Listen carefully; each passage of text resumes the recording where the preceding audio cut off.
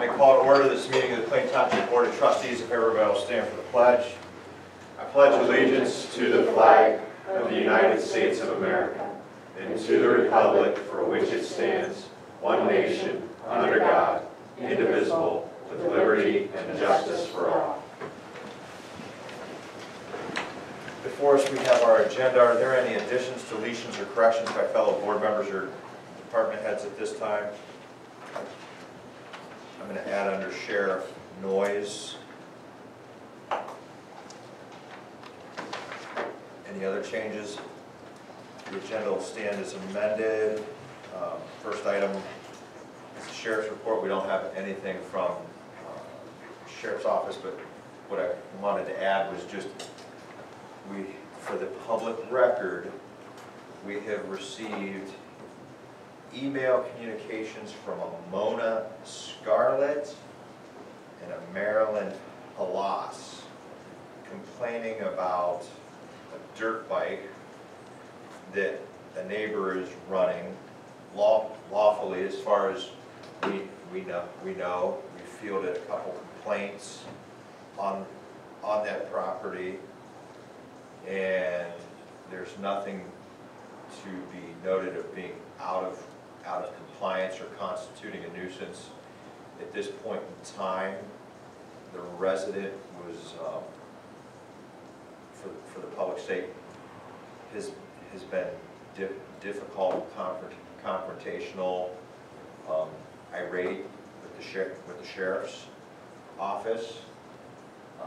The sheriff's office, through the deputies and escalating into supervision, have talked with the law director on the noise ordinance. Again, there is nothing that we can do. So I think outside of putting this on the record for these two individuals as they asked, I think for anybody that lives back in the Laurel Ridge area, because of the message where they inferred there were substantially a lot of other people, but I know I, as a board member, have not received a single call or complaint, whether it's phone call, text message, email, or anything. We've actually done additional patrols up there on a regular basis. But at the end of the day, any type of noise issue we have to catch in the act. And what's being requested to tell these folks that, pretty much have two little dirt mounds, you can't even really consider it a track. I think we've all seen it through pictures that have been captured and sent in driving by. It's an unjustified or an unsubstantiated claim at this point. So outside of the recommendation that was provided of, hey, it's a private party matter, if you want to involve your attorney as it relates to your neighbor, that's between them. That's not with us. But I don't know if either of you have anything else to add. No, the only information that we got initially was a couple of emails that were sent to all of us, and they actually came to a meeting and we explained that, told us and Lieutenant Ryan Carver, and nothing else we can do. And from my understanding, from what reading, it's not being done at 2 in the morning. It's during daytime hours, so there's no, curfew for the noise ordinance on that. And Lieutenant Carver had explained very well in detail to Mona exactly what he and his officers have done in respect to this situation. We appreciate all the help. No further comments. That would conclude. Thank you, Lieutenant Carver, as well for your follow-up earlier today. Well, that'll conclude the sheriff's report. Nothing are unfinished or new business. It'll take us to the fiscal officer's report. Mr. Wolf. Thank you. Fiscal officer number 1 is a request for resolution to authorize the payment of pending warrants in the amount of $563,621.34. So moved. Second. Discussion. Roll call. Mr. Hawes? Yes. Mrs. Harless? Yes. Mr. Sabo? Yes. Fiscal officer number 2 is a request for resolution to authorize the payment of regular payroll in an amount not to exceed $250,000. So moved. Second. Discussion. Roll call. Mr. Hawes? Yes. Mrs. Harless? Yes. Mr. Sabo? Yes.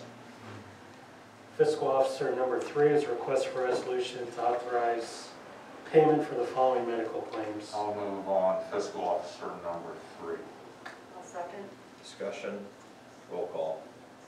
Mr. Hawes? Yes. Mrs. Harless? Yes. Mr. Sabo? Yes.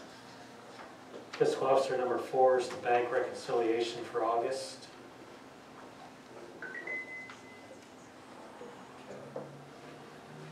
Fiscal Officer number 5 is the investment report.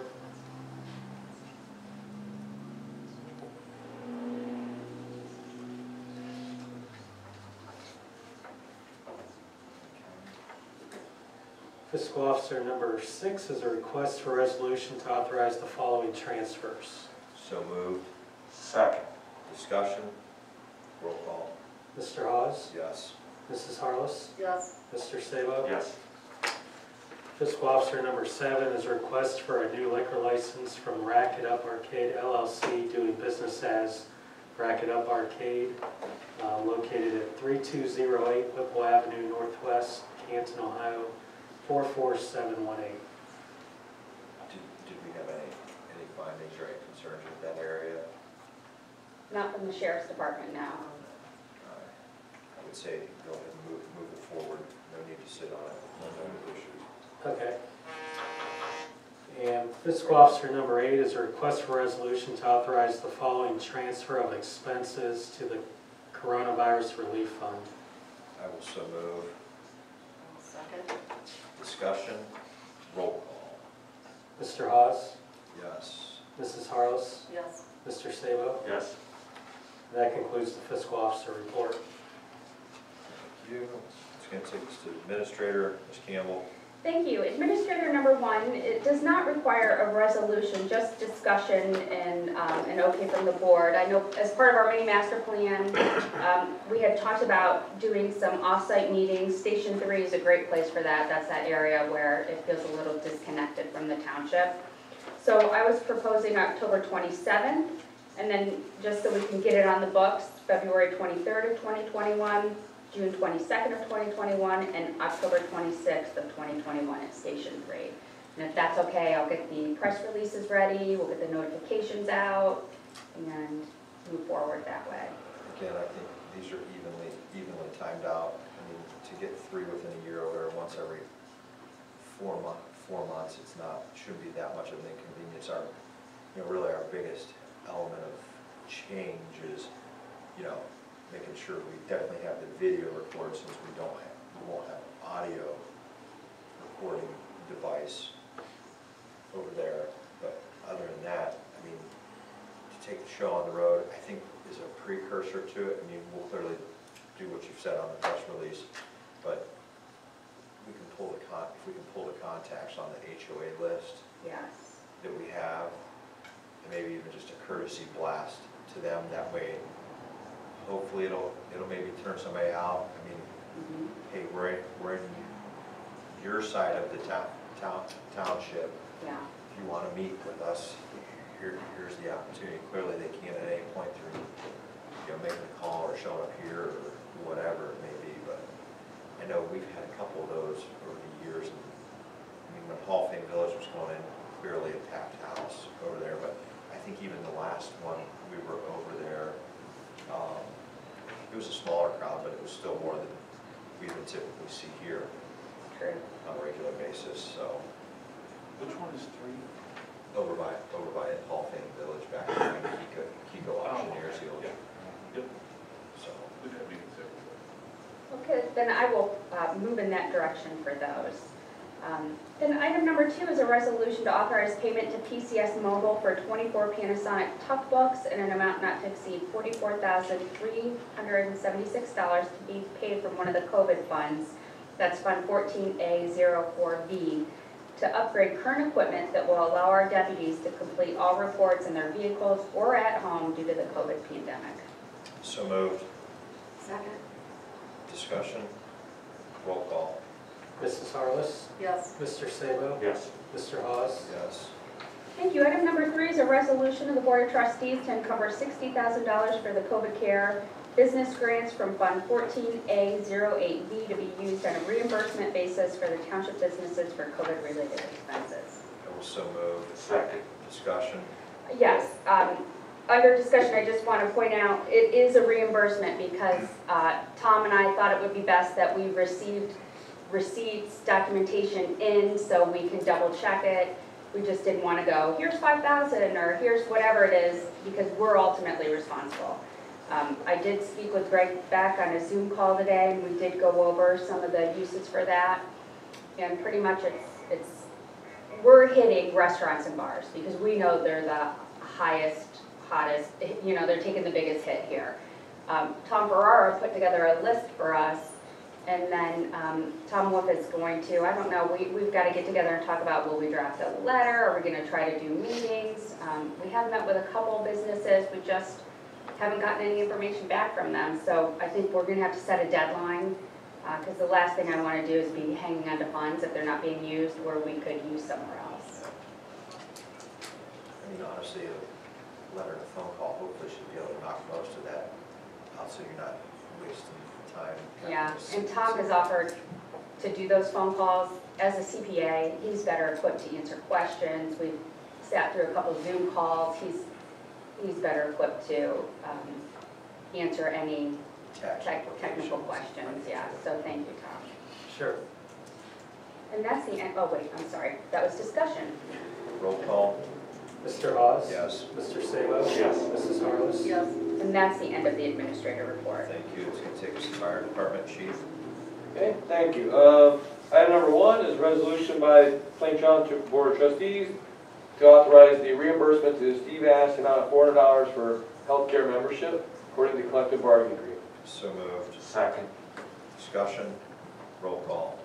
Mr. Hawes? Yes. Mrs. Harless? Yes. Mr. Sabo? Yes.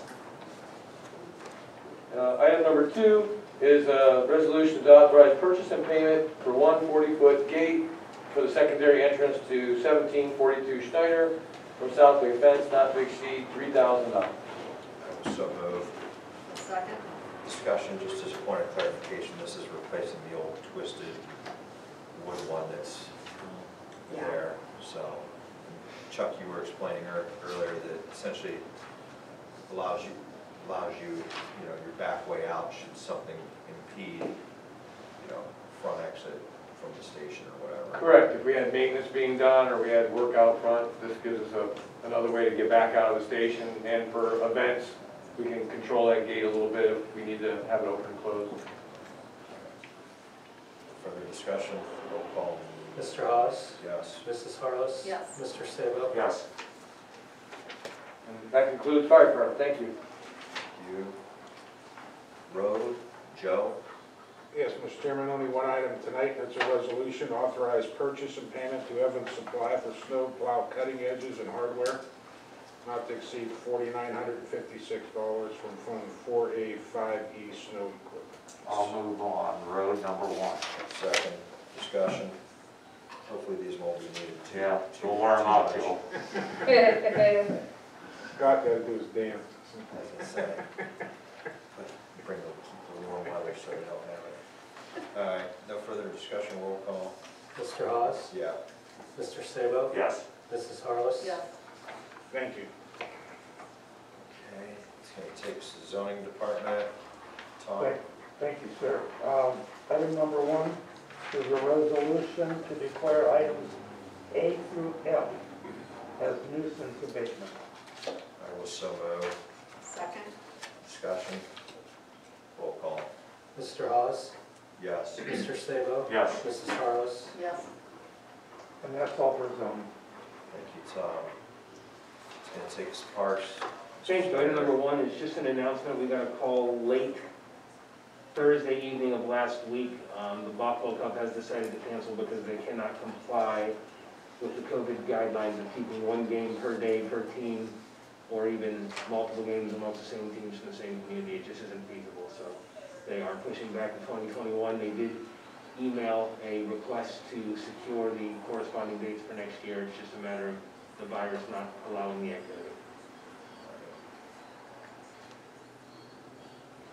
Item number 2 is a resolution for the Board of Trustees to approve and authorize purchase and payment to Pioneer Manufacturing Company for paint to be used for social distancing markings on all fields around the Diamond Sports Facility in an amount not to exceed $5,000, to be taken from the COVID CARES Act Fund 14A08B. Second. Discussion, roll call.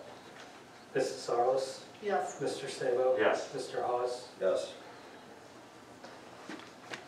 Concludes Parks, nothing on our law director, nothing on our communications. It takes us to the portion of the meeting where public speaks. Is there anybody in the audience that wishes to address the board?